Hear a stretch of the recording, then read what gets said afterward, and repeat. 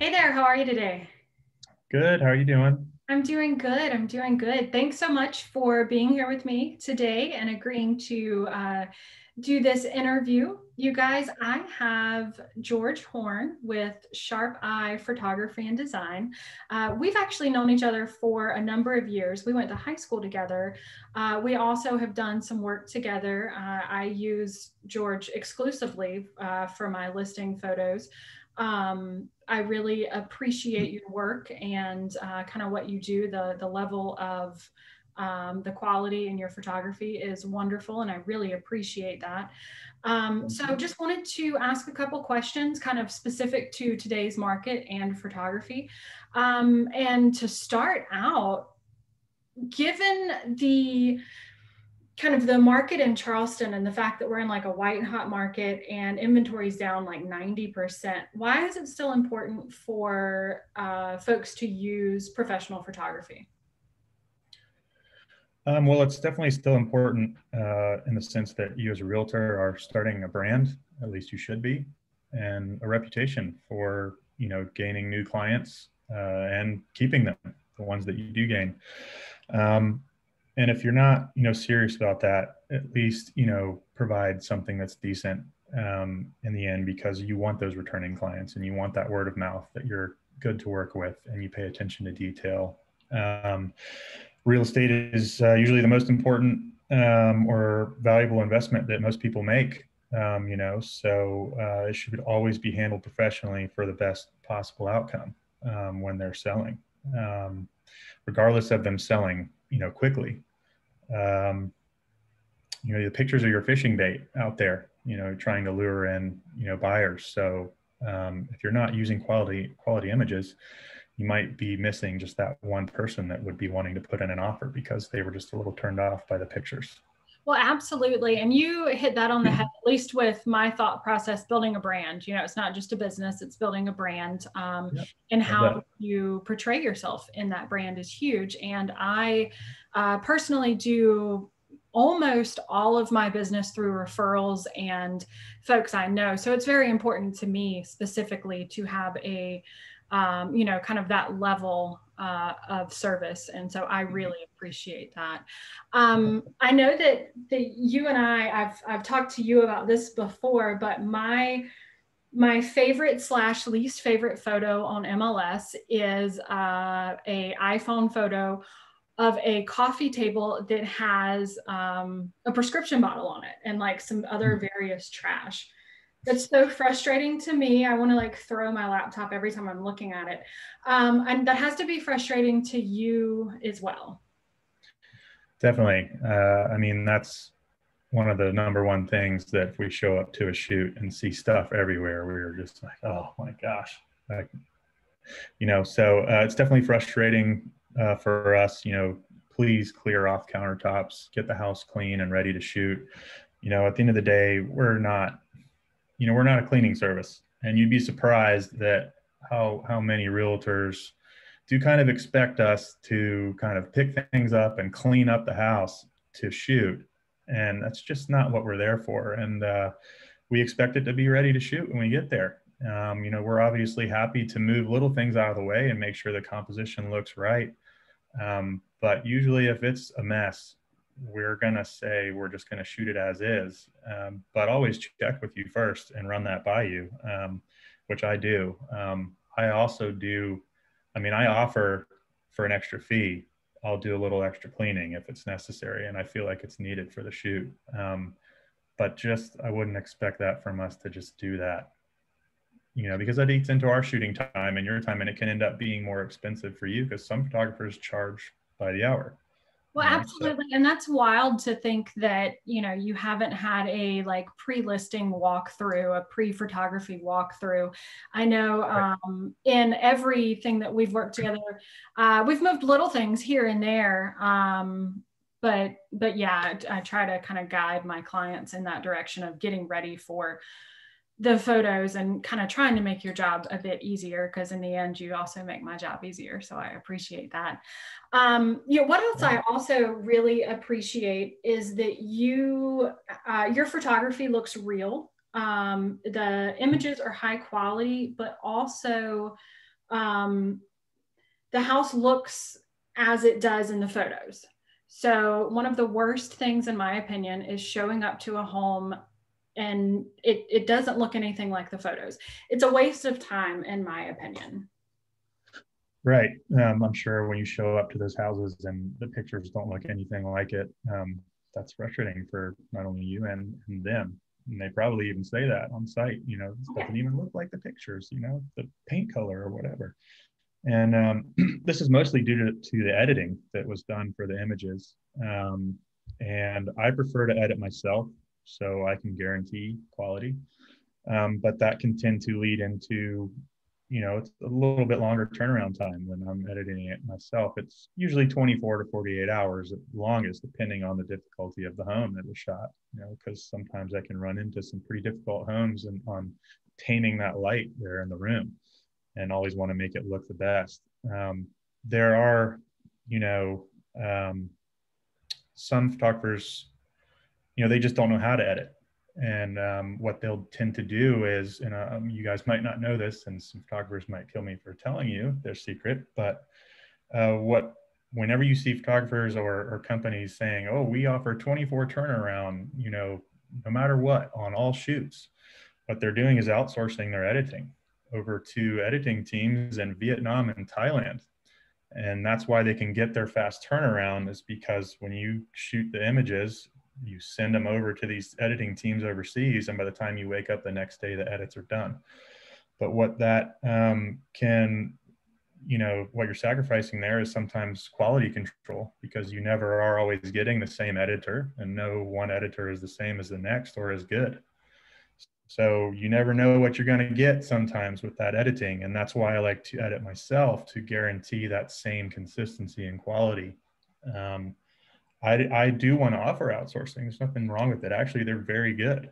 But I think that's only necessary when you guys are looking for that very quick turnaround, time that some clients do need, because they really need to get the house on the market. But well, and absolutely, and that's something that I actually didn't know, but I do see a downfall to that in the fact that that person editing hasn't been to home, so they might not be editing, for our market. They're not in our market. They're not seeing what a buyer or seller is potentially focused on here. And yeah, I can see a lot with that makes me appreciate you doing the edits yourself even more.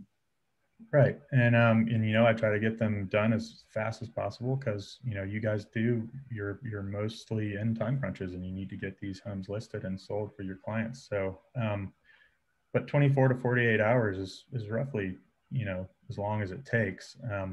By the end of the next day is usually when I'll turn them around. But if you need them faster than that, that's when photographers are outsourcing.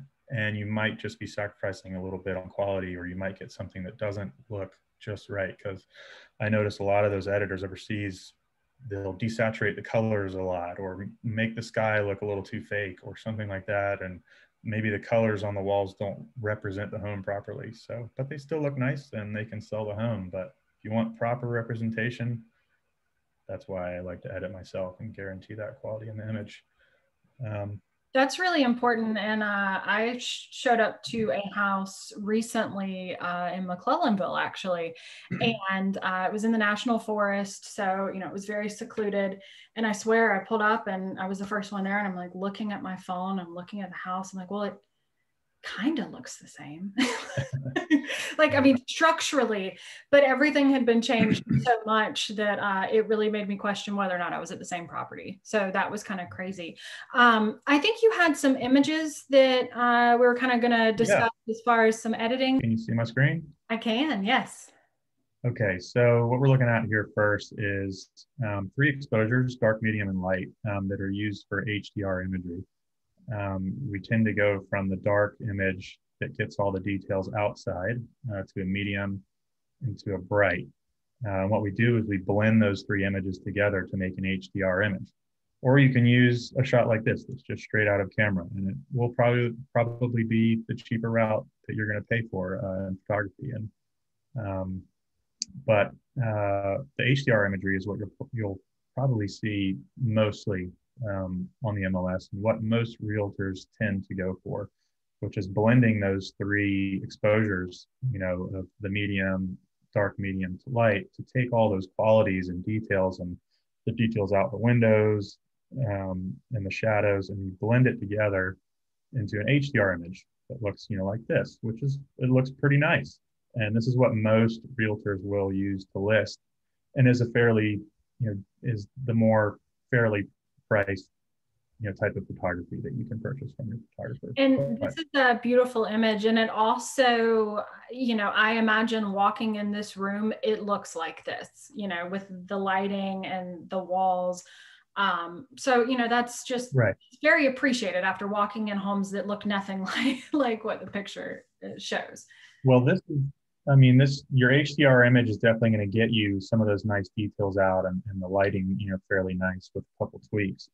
But still, you can take it a further step from the HDR to going into using flash photography, which, like you're saying, you really want those proper colors represented in, like, the paint on the wall, because some of this still kind of looks a little yellowish and green, on the ceilings, and a lot of that ambient light, that blue light from outside, is being cast all over the walls and the ceilings here. So when you get more into the flash photography, where I'm going around popping light, it tends to pull those details of the highlights, out more, and the colors of the walls out better, so that, in the end, when I'm done editing with a flash photo set, you come out with something more like this, where the colors are even better and they pop a little more. You get more details and objects and around the room, a little more pop out of the floor, and it just looks even more, natural, softer light, and it gives you that